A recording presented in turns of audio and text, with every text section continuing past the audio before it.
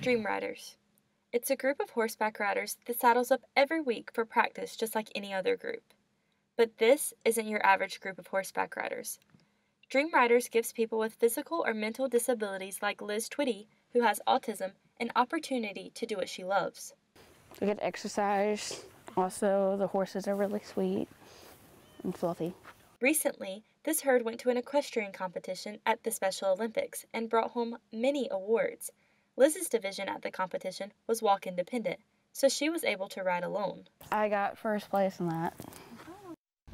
The dream for this family-owned program became reality in 1998 when director and instructor Jennifer Stoudemire was in college. Stoudemire took inspiration from her brother, Lou Dyer. So having a 42-year-old special needs brother who we've grown, it's just the two of us.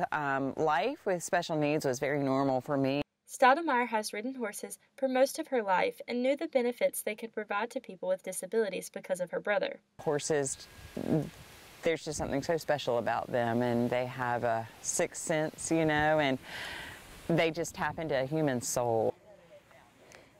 This is Molly. She has a naturally calm demeanor just like most horses here at Dream Riders. Scientific evidence shows that spending time with horses like Molly helps those with special needs build confidence, improve social skills, and improve their overall health and well-being.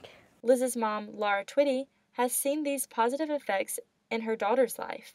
I couldn't even describe how much it's helped her. Her confidence in being willing to do scary things or new things. Being out here is transformational. And for Liz, And I fell in love with it, like I'm obsessed with it.